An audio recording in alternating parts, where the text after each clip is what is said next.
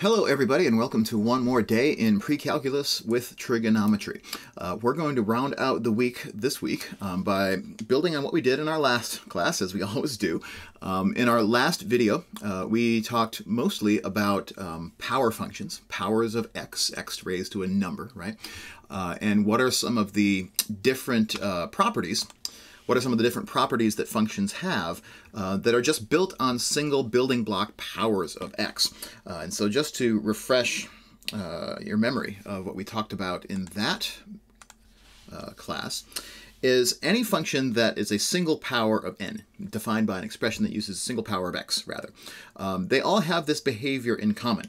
When that is a positive integer power, so if n is greater than or equal to 1, all of those graphs pass through the origin, so f of 0 is always equal to 0, and they always have the same end behavior, that as x tends to positive infinity, f of x also tends to positive infinity. So it blows up to positive infinity when x does. And as x goes to minus infinity, the left end of the graph, f of x is either going to blow up to positive infinity when n is even, or negative infinity when n is odd. And then we were able to take that and turn it inside out, replacing x by 1 over x to get the same results for negative integer powers of x. So if n is less than or equal to, less than or equal to negative 1, this should say. Those functions don't pass through the origin because, in fact, they're undefined at the origin. They're undefined when x is equal to 0 because we can't take the reciprocal of 0. And 0 raised to a negative power is the same as the reciprocal of 0 raised to a positive power. So we can't do that. The domain is different, but they all the negative integer powers of x have that in common. They have in common that as x goes out to infinity, f of x goes down to 0. So they have this horizontal asymptote behavior toward the x-axis as x approaches positive infinity, and also as x approaches negative infinity. And it's as x approaches 0 that these functions approach plus and minus infinity. They approach a vertical asymptote at the y-axis. So as x approaches 0 from the right, all of these functions approach the y-axis toward positive infinity. And as x approaches 0 from the left, these functions either also approach positive infinity in the case of an even negative integer power of x, or they approach negative infinity in the case of an odd integer power of x, odd negative integer power of x. So all of our power functions had those things in common. And so what we want to do today is we want to take the next step and ask the question, now that we know what individual powers of x behave like when it comes to their sort of function behavior, what happens if I start mixing different powers of x together in the same function, the same expression that defines a function? And when we do that, we get a class of functions called polynomial functions, and that is the main thing we want to talk about today. So on our agenda that's underneath, we want to talk first of all about what are some of the key features that polynomial functions have. What kinds of questions can we answer that are, some of them, quick to answer, and some of them might take a little bit more doing to answer. But what are some of those key features? I want to talk some about the fundamental theorem of algebra and what the fundamental theorem of algebra is going to tell us about polynomial functions. We'll talk about the end behavior once again. So what do polynomial functions in general do as x approaches positive infinity? So as we go to the eastern horizon of the xy plane, or as x approaches negative infinity and we go to the westernmost horizon of the xy plane. What does the end behavior of a polynomial function look like?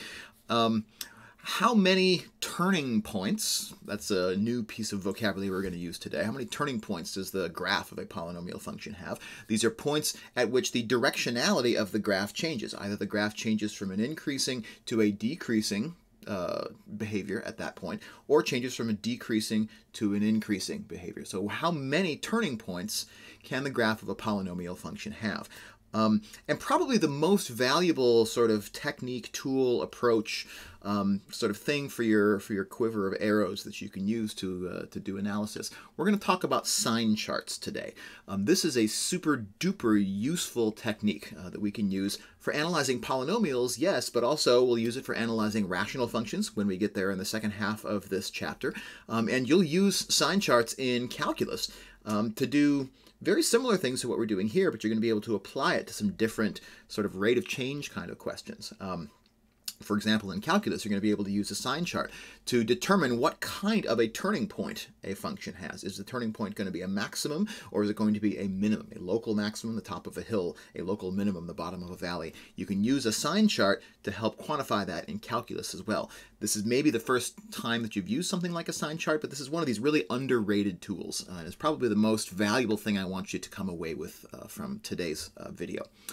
And really, at the end of the day, what sign charts are, what we need most, I guess, in order to effectively use sign charts, is we need to be able to understand a polynomial in its factored form.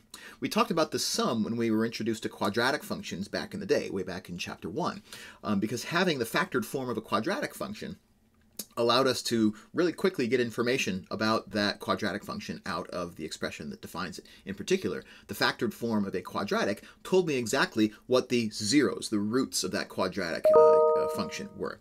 And the same is going to be true for us with polynomial functions as well. If we can get it in its factored form, we're going to be able to learn a lot more about it than when it comes to us in its standard form. So first things first.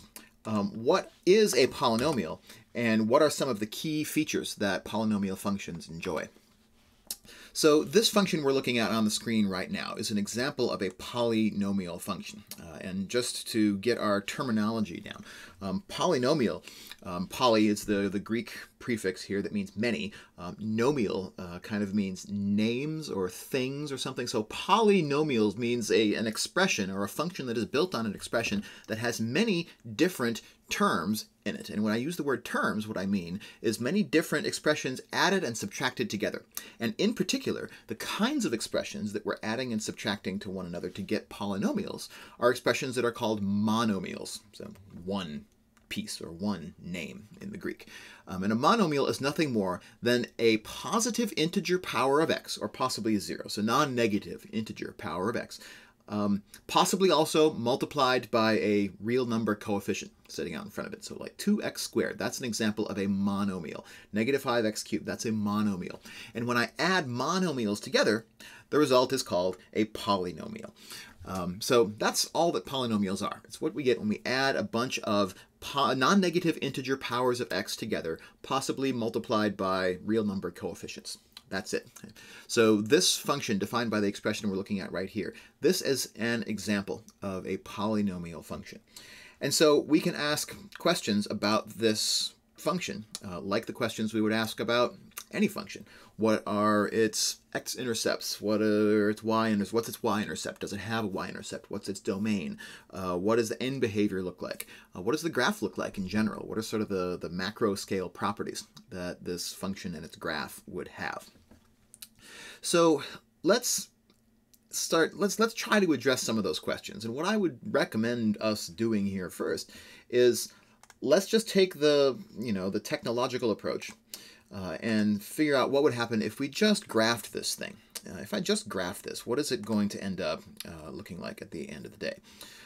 So I'm going to quickly just add a graphing window onto our screen so we can kind of look at both of these at the same time. Whoops, that's not the right thing. Try that again, sorry.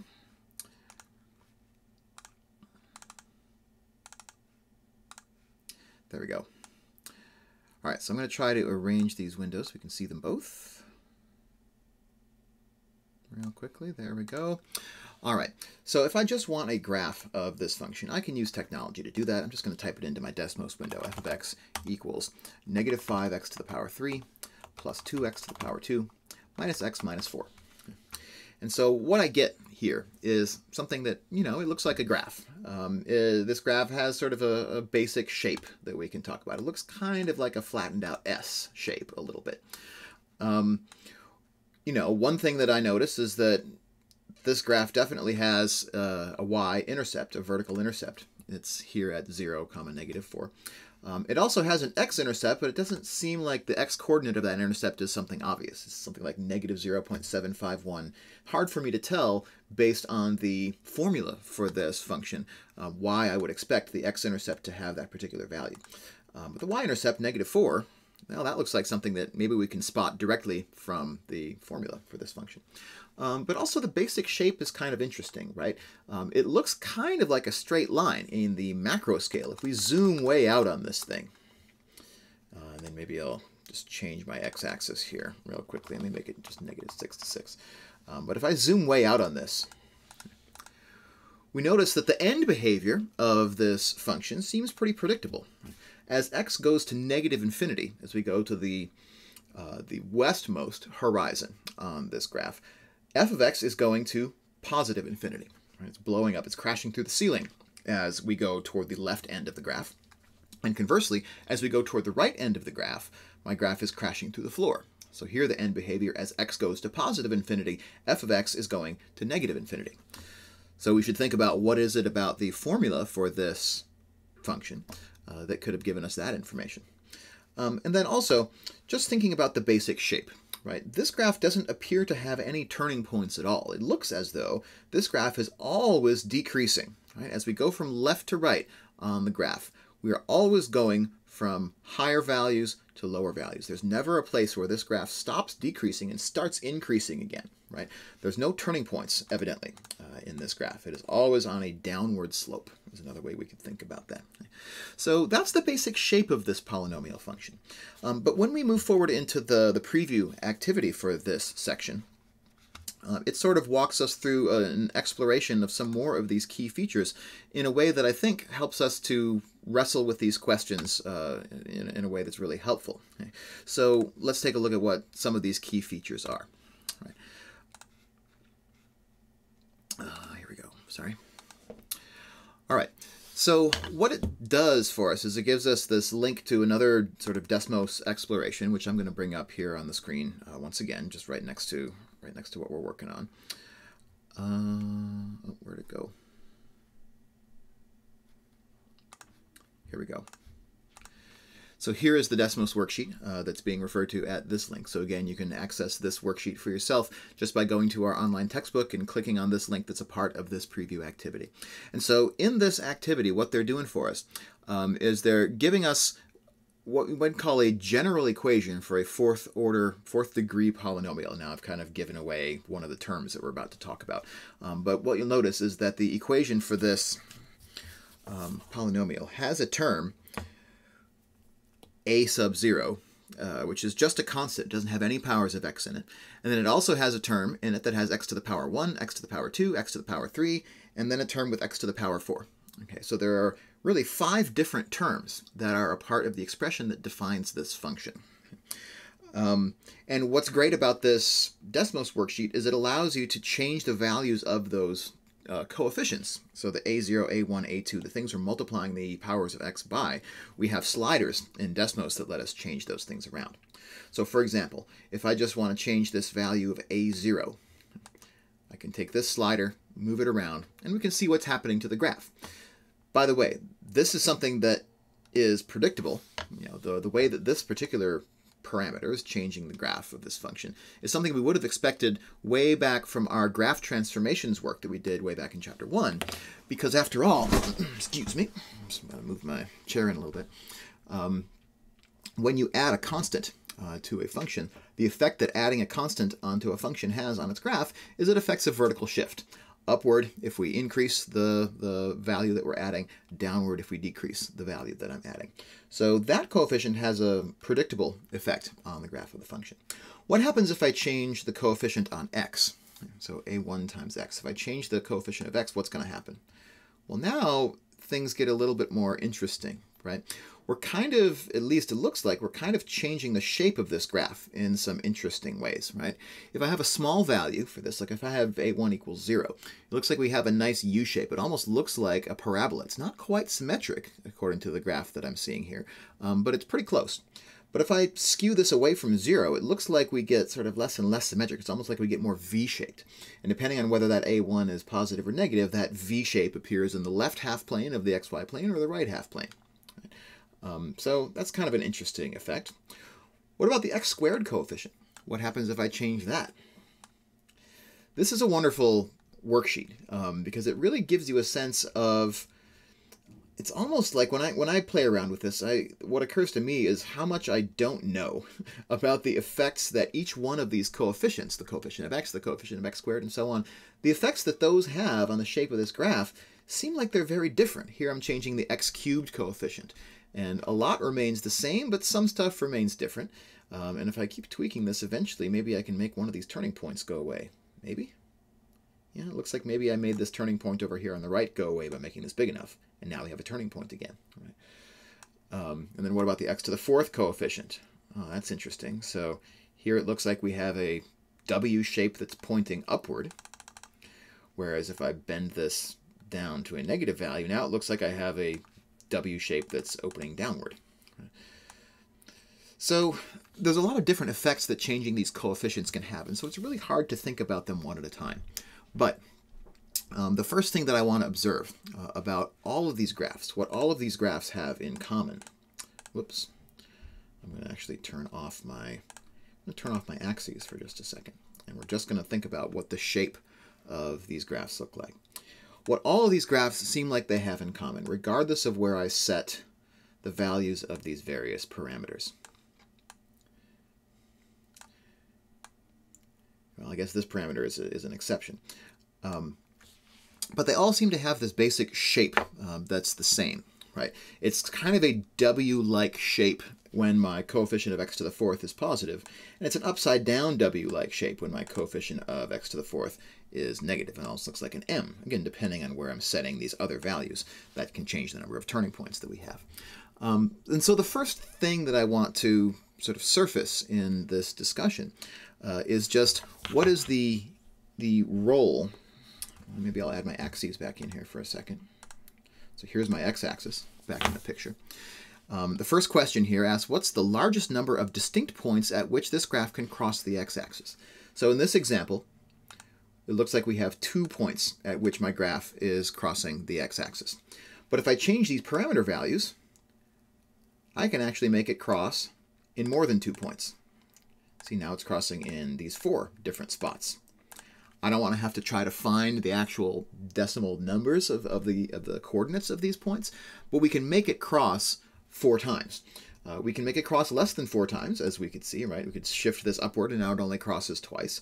We could potentially sort of move this down just enough that it sort of crosses the x-axis 3 times. Once there, so it's a touch and go, and then once there as well. And conceivably, we could also shift this whole thing downward just enough so that it only touches once, right? It does a touch and go right here, and then, sort of continues along. But if we keep sliding this down, now we're in a situation where it doesn't cross the x-axis at all anymore.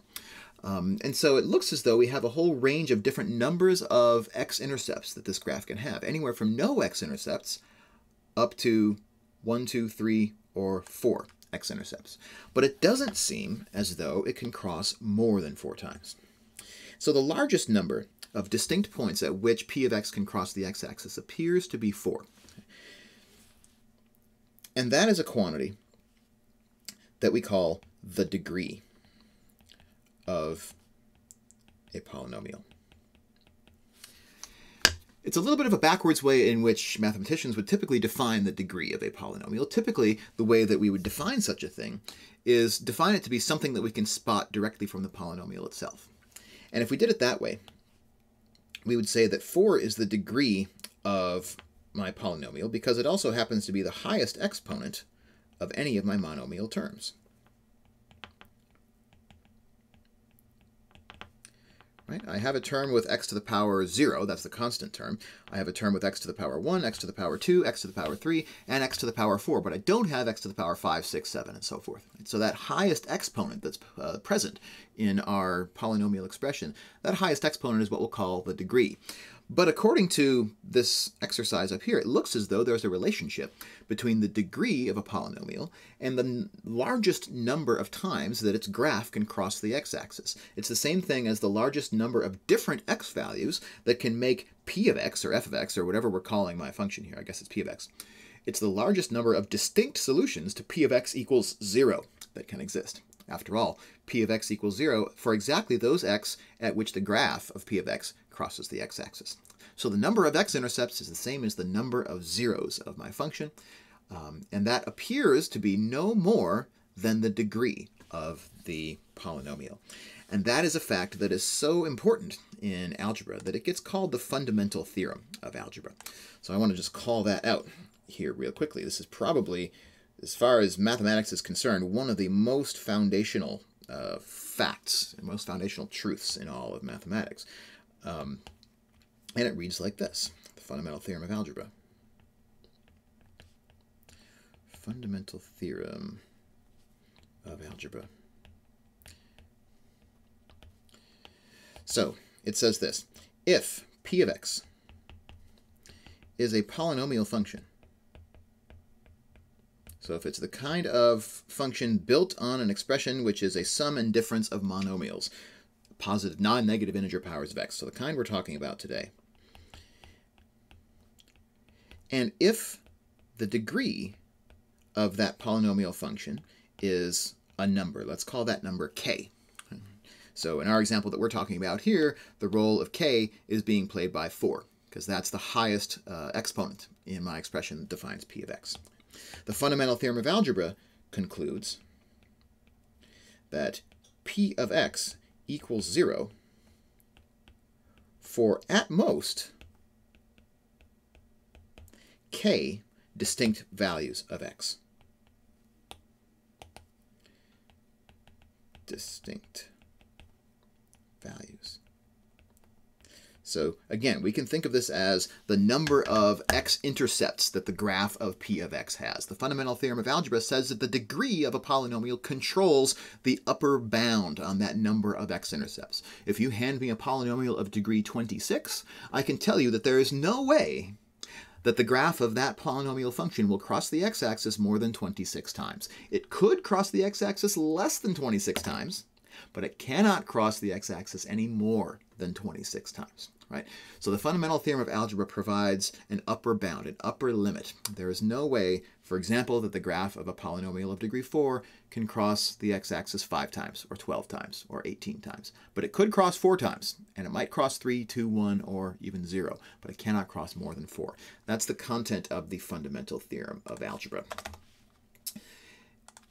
And the fundamental theorem of algebra is called that just because it is so important a result, just mathematically and historically speaking. Because it's one of these results that tells us a very general statement about solving a whole class of different kinds of equations. It doesn't tell us how to solve those equations, and that's probably the most unfortunate thing about polynomials. It continues to make polynomials a subject that mathematicians still do active research in up until this day. So it doesn't tell us how to solve polynomial equations, but it tells us how many solutions those equations can have. They cannot have any more solutions than the degree of that polynomial. All right, so that actually addresses the first two questions that are here in part A and B. That the fundamental theorem of algebra tells me that we can't have more x-intercepts or more solutions to the equation p of x equals 0 than the degree of the polynomial. So let's move forward and talk about turning points. That's the next piece of the puzzle here in this activity.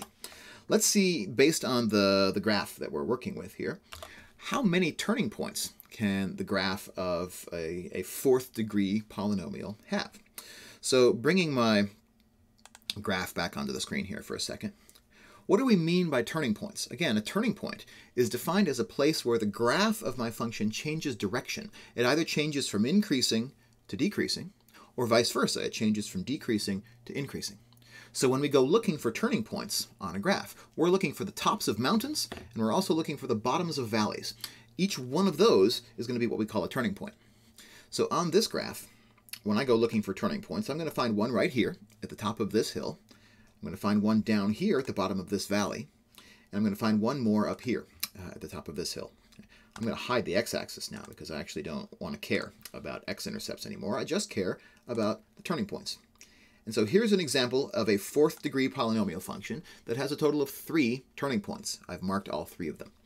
We would call this first turning point here a local maximum, because it's the top of a hill, right? On either side of that turning point, my function, if I were to move away from that point, I would be decreasing sort of on either side. If I move to the left, I would decrease. If I move to the right, I would decrease. But more concretely, usually the way we'd say this is a local maximum is a place where my function changes from one which is increasing from left to right to one which is decreasing from left to right. Local maximum. Same thing for this third one of my turning points. I would also call that a local maximum because it's a place where my graph changes from increasing on the left to decreasing on the right.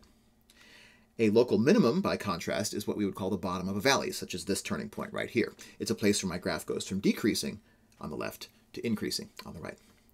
So here we have an example of a fourth degree polynomial. And the graph of this fourth degree polynomial happens to have 3 turning points. Can we make this fourth degree polynomial function, this general fourth degree polynomial function, have a different number of turning points? Does it always have 3? Or by changing these coefficients, can I make it have a different number of turning points? Well, I don't seem to be able to do that by changing the value of the constant coefficient, because after all, that just affects a vertical shift. And vertically shifting my polynomial function is not going to change how many turning points that it has. So I should probably try changing some of the other coefficients that we have here. What if I change the coefficient of x to the power 1? Well, that does seem to change the basic shape of this graph in some important ways. In fact, if you look at the 2 turning points on the right, it looks like as I decrease this value of the x to the first power coefficient, my turning points on the right are getting closer and closer together, right? This local min and local max that are up here are getting closer and closer to one another. And if I decrease that x to the first power enough, it looks like we lose, in fact, both of those turning points. Right? I no longer have any place in here where my graph is going from decreasing to increasing or vice versa. Now, we just have a slippery decreasing slope the whole way through. Right? And so this is still the graph of a fourth degree polynomial function. And yet, it no longer has 3 turning points. In fact, it only seems to have this one, this local maximum here at the top of the mountain. But the 2 other turning points that we had down here before are no longer there. One of the things that's interesting about this is we can kind of see that turning points appear to sort of emerge and disappear in pairs, right? We went from having 3 turning points in this example to now having only 1 turning point. And there was no place in the middle where we can somehow get 2 turning points, right? And that's potentially an important observation for later on, right? 3 turning points here, and suddenly 1 turning point here. So it looks like we can have 3 turning points, we could have 1 turning point. Can we have 0 turning points? It certainly doesn't look like, based on the adjustments that we're making here. It looks like there always has to be some turning point. And one of the reasons that there always has to be some turning point for this function is about its end behavior. And we will talk about its end behavior next. So it looks like those are the 2 options, right? We can have 3 turning points, we could have 1 turning point. Can we have more than 3 turning points? Turns out that the answer to that is no. And again, for a reason to that, I'm going to go back to the fundamental theorem of algebra. One of the things that you'll discover next semester in calculus is that the number of turning points that a function has is governed by the number of x-intercepts, or the number of zeros, of an associated function. It's called the rate of change function, or the derivative function of our original p of x, right? And so because that function is also a polynomial, its number of zeros, which is the same as the number of turning points of our original function, is governed by the fundamental theorem of algebra as well. And so what we can say in calculus, we'll be able to see why this is true on a more firm foundation. But what we can conjecture right now is that the number of turning points cannot be any larger. So the number of turning points is going to be at most, not k, the degree, which was 4 in this example, but 1 fewer than the degree, k minus 1. Right? So my degree was 4, k minus 1 is going to be 3 in this example. So we cannot have any more than 3 turning points. And then the other piece of our conjecture that I was kind of hinting at is that the number of turning points, because they appear and disappear in pairs, the number of turning points is always going to have the same parity, evenness or oddness, as k minus 1. Must have the same even-odd parity as the number k minus 1. As k minus 1. So if you hand me a 26th degree polynomial, I know that we can't have more than 25 turning points in its graph, but we could have 23 or 21 or 19 or 17 or 15 or 13 or 11 or 9 or 5 or 7 or 3 or 1. Right, so those are all the different possibilities for the number of turning points that we can have for a polynomial of degree 26. Right? So you start from one less than the degree, that's the most number of turning points that you can have, and then you sort of skip count by 2s going downward to figure out. So we had a 4th degree polynomial, can't have more than 3 turning points, but it could have 1 turning point, because those turning points appear and disappear in pairs. That's a subject, by the way, to get off on a really bizarre tangent. That's a subject that mathematicians study in a greater level of generality and complexity in a theory called Morse theory. It's one of my favorite theories in all of mathematics, where you ask questions about the turning points, what are called the critical points of general functions. And they appear and disappear in pairs, and that tells me something about the shape of space. It's very interesting theory to get into, and it's a good sort of undergraduate research area and topic if it's something you're interested in down the line. So that tells me something about the turning points. I mentioned that the 4th degree polynomial, for example, like the one we're looking at, there's no way for it to have less than 1 turning point. Because what does a function that has no turning point look like? A function that has no turning point is always returning from the same place that it originated. So let me see if I can, here's the graph of a function that has no turning point at all, right? It is always increasing, right? It's going from bottom to top as we move from left to right. So here's a function with no turning point. But the fact that it has no turning point, so if I have a function that never changes direction, that means that we know for sure that whichever infinity it originated from when it started at the leftmost horizon of my graph, it will have to return to a different infinity when we go to the easternmost horizon of the graph, right? This function's end behavior, as x approaches negative infinity, my function is approaching negative infinity. And as x approaches positive infinity, my function is approaching positive infinity. It returns to a different infinity from whence it came, right? Because it had no turning points. But it could only have no turning points if 0 were a possible value for the number of turning points. And so 0 would have to be the same evenness or oddness as 1 minus the degree. And if 0 has, so 0 is an even number, so 1 minus the degree minus 1 has to be even, so the degree would have to be odd, right? So that there's no way for a function to have no turning points unless its polynomial function have no turning points, unless its degree were an odd number. Okay? And in the case of 4th degree polynomials, the only way to make its degree odd is to wipe out this 4th degree term by making the coefficient of x to the power 4 equal to 0, the way that I've done here in my Desmos worksheet. So in fact, this is no longer a degree 4 polynomial at all because we've erased that 4th power altogether. It has no term with x to the power 4 in it. So the degree is actually 3. And so it can have up to 3 x-intercepts, and it can have 2 turning points, as, for example, this one does. Or it could have no turning points at all, because, again, turning points appear and disappear in pairs when we change parameter values, right? So here's an example with no turning points. So it appears that there's something about the degree that tells us about the end behavior of our polynomials as well. So let's move on to talk about end behavior next. So how do we know what the end behavior of a polynomial function is going to do? Well, here's the real key to this, and this is why we spent so much time talking about individual powers of x in last class's video, the one that came out on Monday. I want to return to just a generic sort of specific example of a polynomial function. Right here, f of x equals minus 5x to the third plus 2x squared minus x minus 4. And so I want to ask a question like, what is the end behavior of this function as x goes to plus infinity? What about minus infinity? All right, so there's what I'm interested in answering here.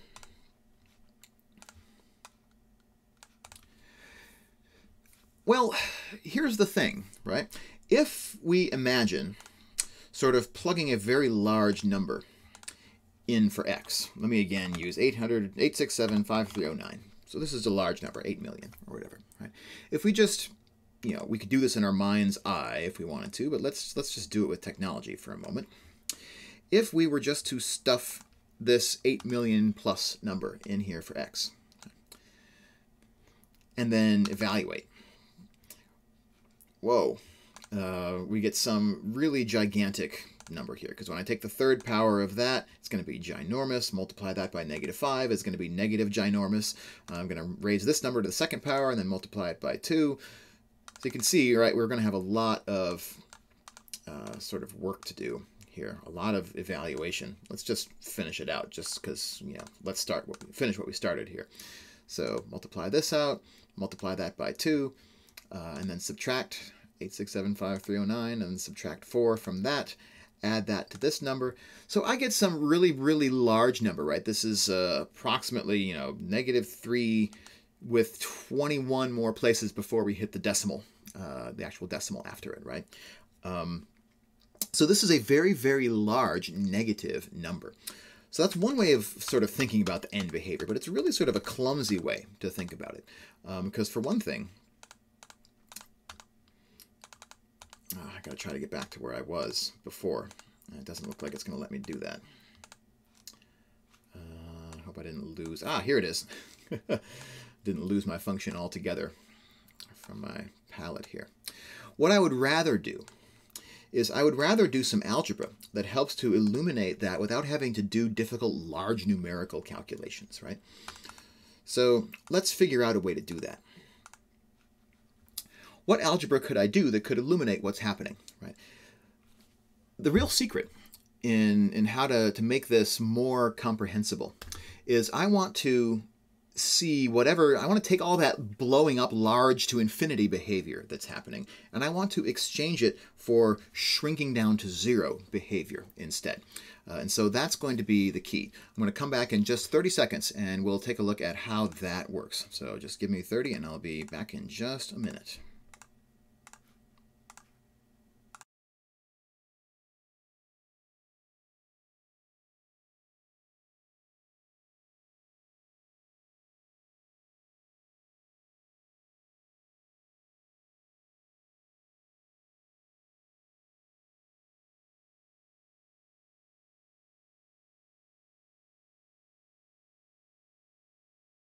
So how do we understand the end behavior of a polynomial function? We use an algebraic, and it's not really a trick, I don't want to call it a trick, it's an insight that is going to let us take all of that blowing up to infinity behavior that makes it difficult to think about the ends of a function and exchange it out for shrinking down to 0 behavior, because 0 is a number that we can do arithmetic with a lot more simply.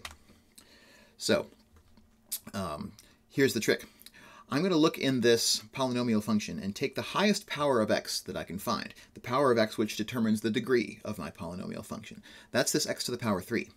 And I'm just going to divide out my x to the power 3 on both sides. Now, why would I do that? Here's the reason that I want to do that. The reason I want to do that is that now we can take a look at the other terms that are over here on this side, and they're all going to have something in common.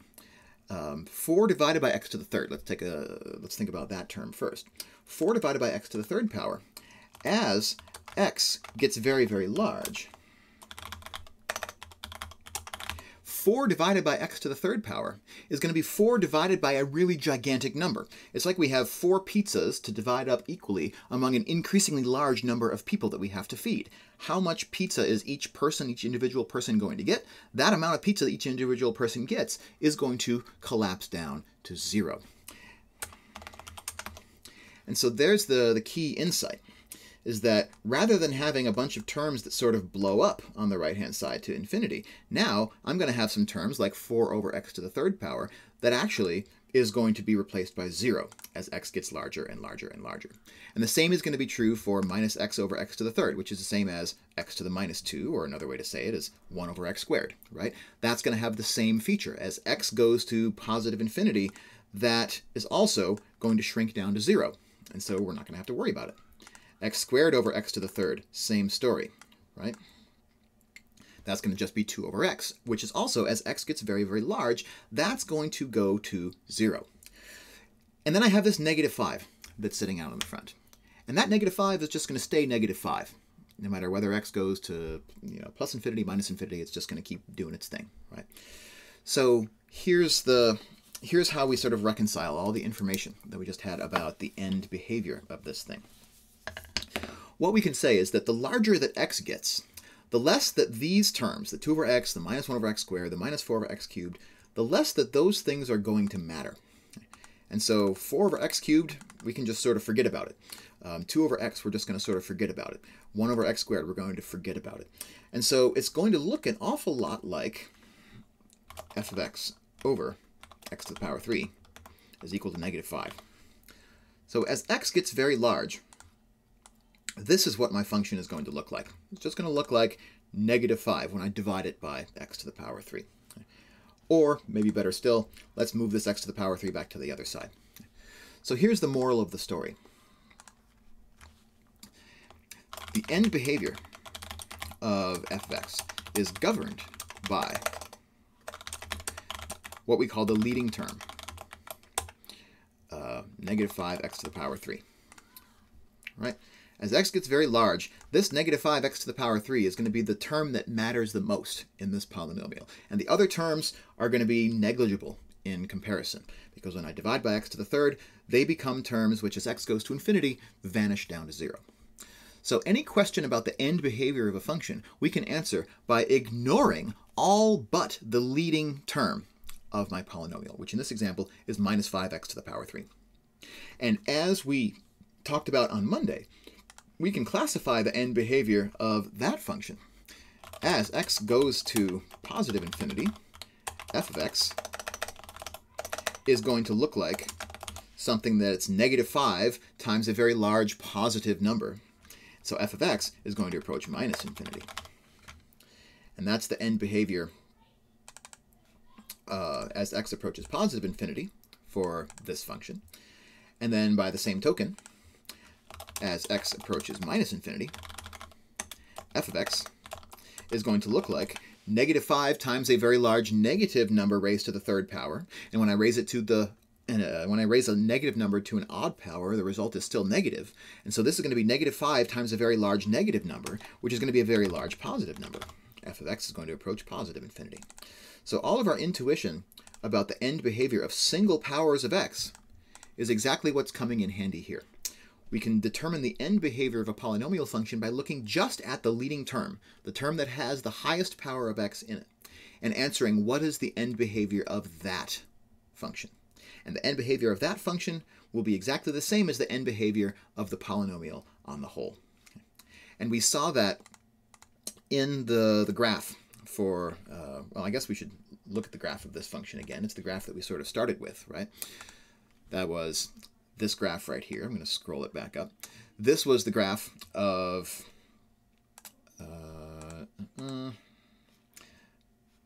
sorry, it was the graph of the function that we started out with here in the very beginning. There we go. Here's a graph of this function, right? And sure enough, as x goes to negative infinity, the value of f of x is going to positive infinity. So that's the end behavior. It's crashing through the ceiling as we go to the left end of the xy coordinate system. And conversely, as we go to the right end of the coordinate system, it's crashing through the floor. And that's all there is to it. So the end behavior for a polynomial function is governed entirely by its leading term. And if we remember how to classify the end behavior for a single power of x, then we know everything that we need to know about the end behavior for a polynomial function. So it's from there that I want to take our last pivot for today's meeting and start talking about how better to understand polynomials using their factored form. And in their factored form, we'll be able to also talk about sign charts and what a sign chart can do to help us understand the behavior of a polynomial function on both a local and also sort of a global basis. So I want to do that motivated by the second activity that's a part of this section. So here we're given a polynomial function, and it's given to us in a very different looking format than we got polynomial functions previously. And I kind of want to riff on that for just a moment. So remember, one of the biggest limitations that we have about about the standard form of a polynomial function, when we have all the terms listed out like this, we can do things like spot the degree. The degree of this polynomial function is 4.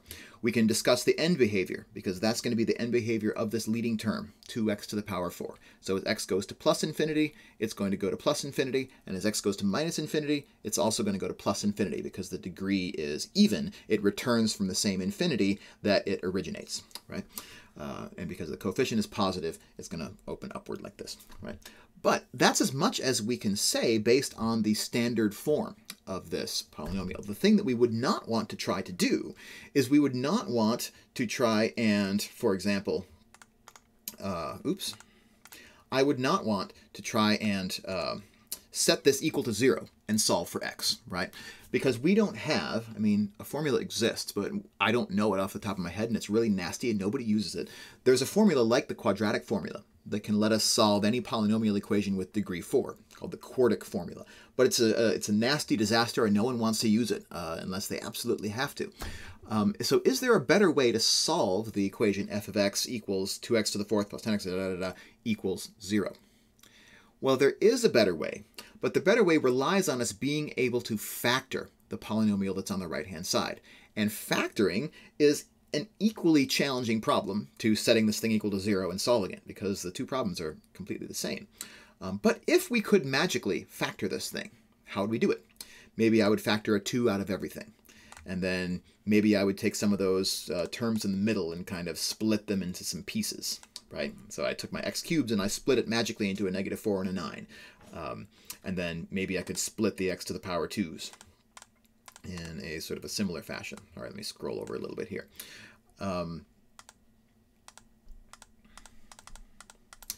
And through a series of other manipulations, continuing to split out these terms, oh boy, this is really, it's going to give me some hassle here. Let me zoom out on it. Through a series of algebraic manipulations, if we get super lucky, we could factor this thing out completely. And if I could factor it out completely, now we would be in business, right? Because now, if this thing has been factored completely, I can take each one of these factors, set it individually equal to 0, and solve for x, right? I could take x plus 4 equals 0. I could solve that for x. I could solve x minus 2 squared equals 0. I could solve that thing for x. And I could split out the x plus 5, solve that, x equals 0, right? So I could solve, whoops, the x plus 5 is behind my head. Let me move it over here. I could solve each one of these simpler equations for x, right? Just have to move this 4 to the other side, x equals -4. Take the square root on both sides, plus or minus the square root of 0. Well, square root of 0 is 0, plus minus 0 is 0. I can ditch these parentheses, add 2 to both sides, x equals 2. Subtract 5 from both sides, x equals -5. So this right here, what we're looking at on the screen, this is the beauty of having the factored form of a polynomial, is that each of its individual factors can tell me one of the zeros, or the x-intercepts of the graph, that this polynomial function has. So if we have the factored form, it tells us the zeros. All we have to do is use this zero factor property. Take each of the factors, give it its own equal to 0, and then solve. Okay? That's the magic of having the factored form. So let's go over to this activity from the text. Here, the polynomial p of x is given to us in a form that's already been factored. And so from this, we can get the zeros fairly readily. Let's do that process. What are the individual factors that make up my p of x? Well, here I have a factor of x plus 1,520. I also have a factor sitting next to it, x squared plus 10,000. I've got a factor sitting next to that, x minus 3471 squared. And then I have a factor sitting next to that, x minus 9738. So if I want to know what the zeros of this function are, all I have to do is take each one of those factors and set it individually equal to 0. So for example, x plus 1520 equals 0. And when I solve that by subtracting 1520 from both sides, I'll get x equals -1,520. Same story for the second factor, x squared plus 10,000. X squared plus 10,000, set that equal to 0, and try and solve. Subtract 10,000 from both sides, -10,000 equals x squared. Take the square root, x equals plus or minus the square root of negative 10,000. But here is a place at which we kind of have to stop and say, this doesn't work. There's no real solution here, because the square root of a negative number, a negative real number, is not real. There's an imaginary solution to this, but we're not going to bother with that for the sake of our course. We'll just say that this equation has no real solutions. And so this green factor here, x squared plus 10,000, does not contribute any zeros or x-intercepts to this polynomial function. So we'll keep going. What about the next factor? X minus 3471, the quantity squared, equals 0. So here the first step would be I want to take the square root on both sides. I'll get plus or minus the square root of 0. And the nice thing about plus or minus the square root of 0 is that that's not undefined. In fact, it's not even two different values. It's just 0. And so when I add 3471 to both sides, I find that x equals 3471 is another one of the zeros of this function. And last but not least, x minus 9738 equals 0. And so when I add 9738 to both sides, I find out that the third zero of this function is 9,738. So this function has three different zeros, negative 1520, 3,471, and 9,738. So there's three zeros, and that's what they are. What can I say about the degree of this? Well, one way of figuring that out would be to just do out all the algebra and multiply out all these factors. I certainly don't want to do that. And if the mathematician doesn't want to do that, chances are you probably don't want to do it either. So let's just do it as a thought experiment, and that will be enough for us. Let's imagine what would happen if we did multiply out all of these powers of x. What would be the highest exponent that I would get? Well, to get my highest exponent, I would have to multiply the x from this factor by the x squared from this factor, by the x from this factor twice, by the x from this factor. So if I add all those exponents together, I'll get 1x from here, 2 more from there to make 3, 2 more from there to make 5, 1 more from there that would make 6. And so the highest power of x that we could possibly get is going to be x to the power 6. And so that's the degree of this polynomial function. What about the end behavior?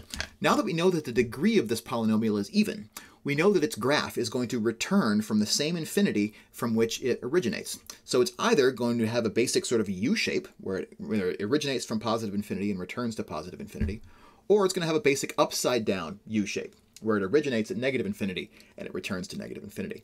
Which one it is depends on the leading term, the coefficient of that x to the power 6. Is x to the power 6 going to be multiplied by a positive number or a negative number? And the only place where a coefficient for x to the 6 is going to have come from is from this 4,692 out in the front. So my leading term, to come back to what we were talking about before, my leading term is going to be 4,692 times x to the power 6. And there's going to be a bunch of other terms if we did all this multiplication out, which we're not going to do. But the end behavior is governed by the leading term. And so my function looks like 4,692 x to the power 6. And so as x becomes large and positive, p of x is going to become large and positive also. P of x goes to plus infinity. And as x becomes large and negative, p of x becomes large and positive. So it's originating from positive infinity and it's returning to positive infinity at the end of the day. So that's the end behavior for this function because it has even degree and that leading term has a positive coefficient. Okay, so what we want to do now that we have all this information, I want to start piecing this information together to sketch a graph of this function. And that's the process in which we use this magic tool that I've been promising called a sign chart. So I want to use our last 10 minutes to talk about how to construct a sign chart that can help us to understand what the basic shape of this graph is going to end up looking like. So the idea behind a sign chart is that in the factored form, we know now when each of these different factors that make up my expression for p of x, we can tell exactly when those factors become 0. So let's take our x plus 1520, right? That factor became 0 at x equals negative 1,520. Negative 1,520. When x is negative 1,520, this term became 0. And then we had a similar analysis for the other terms that were a part of this expression. X squared plus 10,000, that thing actually never became 0. And And since that term never becomes 0, sorry, that factor, I'm just going to kind of not list anything for it right now. X minus 3471, the quantity squared. We saw that that factor became 0 at x equals positive 3,471. So over here, positive 3471, that's when that term is going to become 0. And then x minus 9738, my last factor over here on the right-hand side, that becomes 0 at x equals 9,738. My number line over here is not exactly to scale, but I hope you'll forgive that for today. So that term becomes 0 there. Okay, so now let's think about, I'll extend these lines real quick. Now that we know where each of these factors becomes 0, what that kind of does for us is it kind of divides up my number line into these different regimes, right?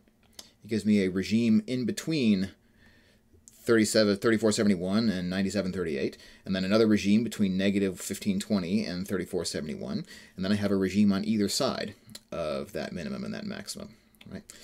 So I kind of have what I'm going to think of as 4 different chunks of the real number line that I need to think about. And I want to answer the question, for the x values that are in those chunks, so chunk 1 is this one, chunk 2 is this one, chunk 3 is that one, chunk 4 is this one.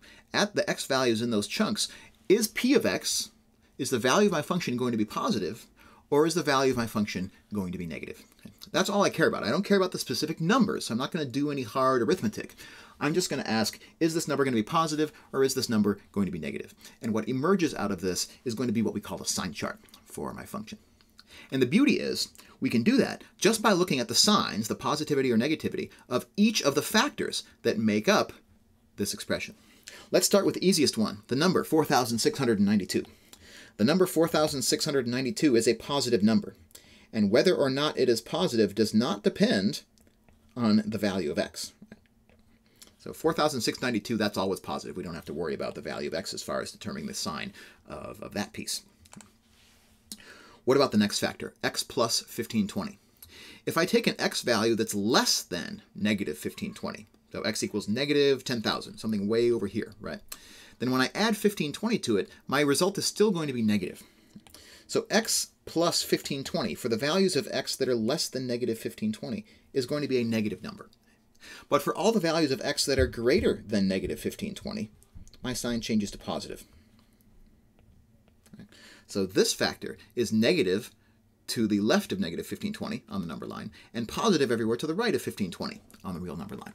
Right? So now my sign chart is starting to emerge. What about x squared plus 10,000? That thing was never equal to 0.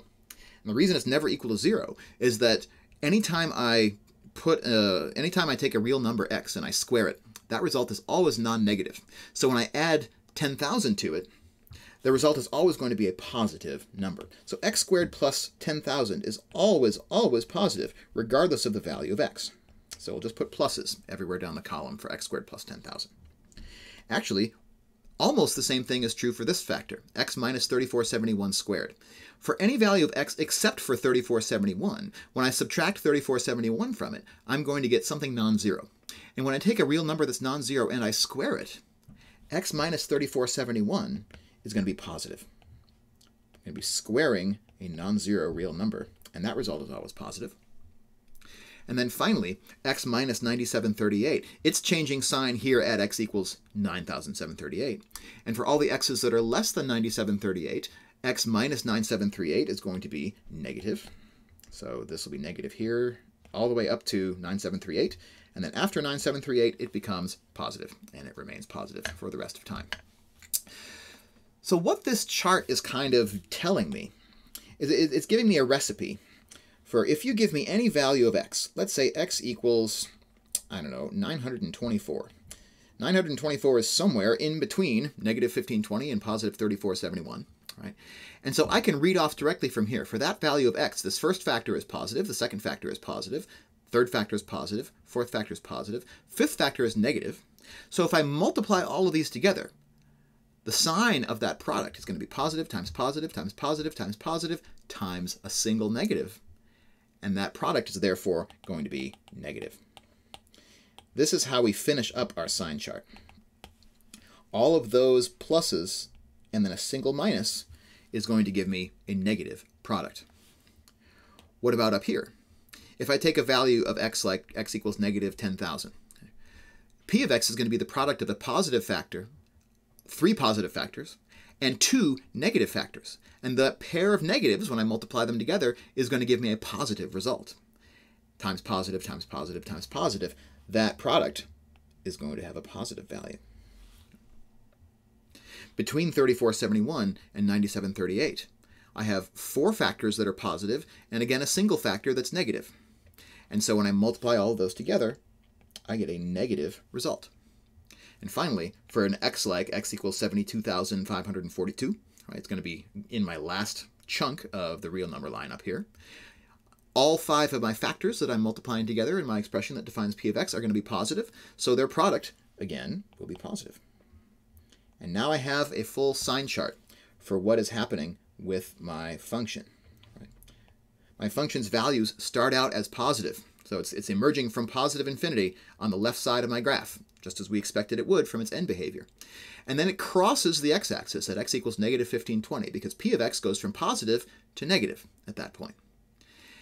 And then my function becomes 0 again at x equals 3471, but then dips back down into the negatives after that, becoming 0 again at 9738, and then becoming positive afterwards.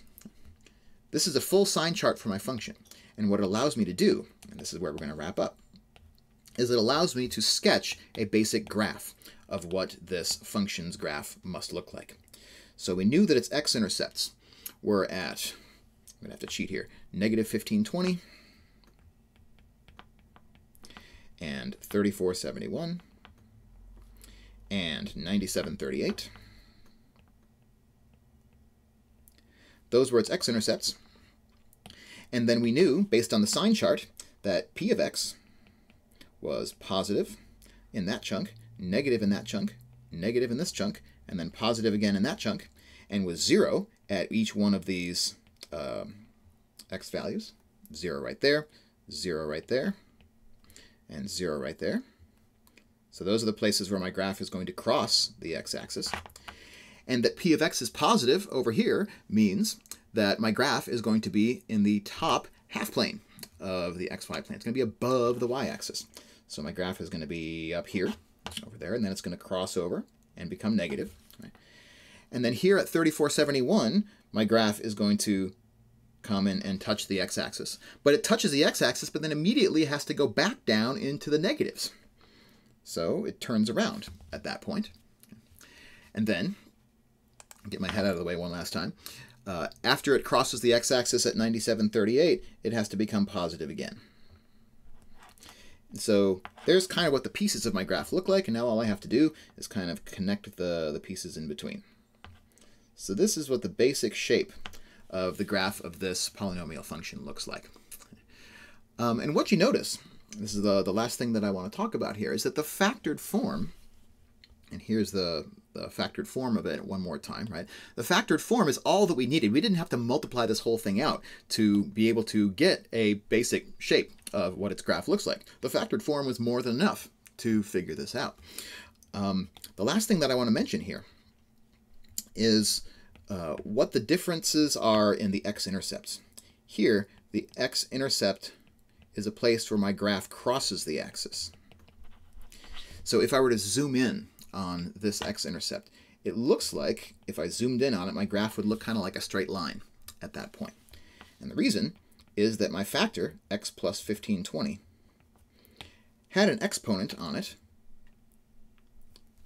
a secret exponent, right?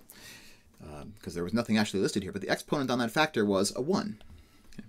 And that's why at that point it looks like we're crossing the axis. Contrast that with what's happening at 3,471. At this point, it's touching the axis and turning around. Touching and turning.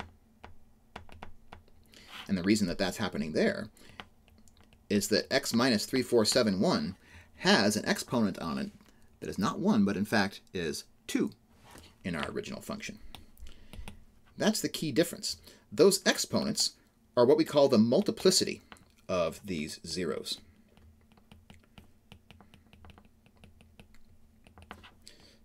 So a 0 with a multiplicity of 1, an x-intercept with a multiplicity of 1, is a place where it looks like we're crossing the x-axis in something that looks kind of like a straight line.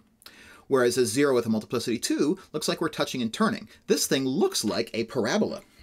It looks like a y equals x squared kind of graph at that x-intercept. Y equals x squared shape. Whereas this looks like a y equals x, a linear equation shape.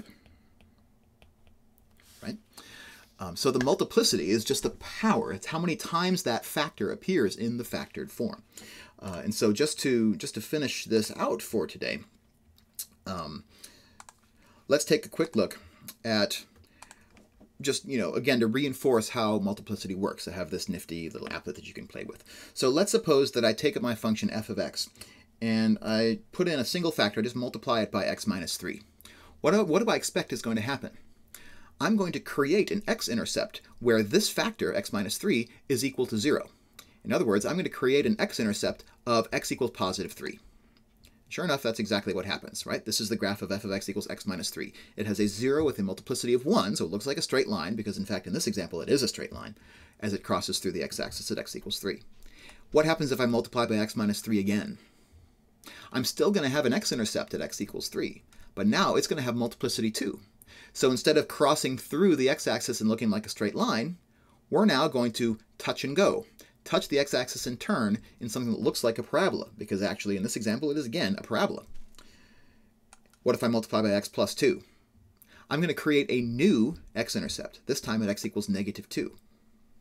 And that x-intercept has a multiplicity of 1, so it looks like a straight line when it crosses through. But if I multiply by x plus 2 again, I'm still going to have that x-intercept at negative 2, but now it's going to be a touch and go once again, right? It's going to look like a parabola. It touches and turns at the same time because the multiplicity is equal to 2. So having those factors, exposing the factored form of a polynomial function, tells us everything about the x-intercepts, the zeros and their multiplicities of a polynomial function. Where we're going to be able to take this next in our next couple of sessions is not just in multiplying by factors like x plus 2, but also in dividing by them. That's going to reduce my x-intercepts from 2 down to 0, but then if I divide by x plus 2 one more time, now I'm not going to create an x-intercept at x equals negative 2. Instead, I'm going to create a vertical asymptote at x equals negative 2. And we're going to get into a new class of functions that are called the rational functions. And that's where we're going to be able to take this and take this knowledge that we have from today and soup it up one more step. And once we get through rational functions, that's actually going to wrap up our pre-calculus algebraic content for the semester. We still have a couple more trigonometry topics that we have to get to as well, but rational functions is going to be our last algebraic hill to climb together. So we'll do that as we push into next week. We have 2 class meetings next week, and then the week after that, we just have 1 because the Monday the 20th is Patriots Day, so I won't be doing a live stream that day, but be on the lookout for quizzes based on today's material appearing in Canvas over the course of the next couple days. And I hope you're all staying safe and happy and healthy and as productive as we can expect ourselves to be. I hope you're also giving yourself a break a lot these days because we all have a lot on our plates. But I hope you're all doing great, and I hope to see you again soon.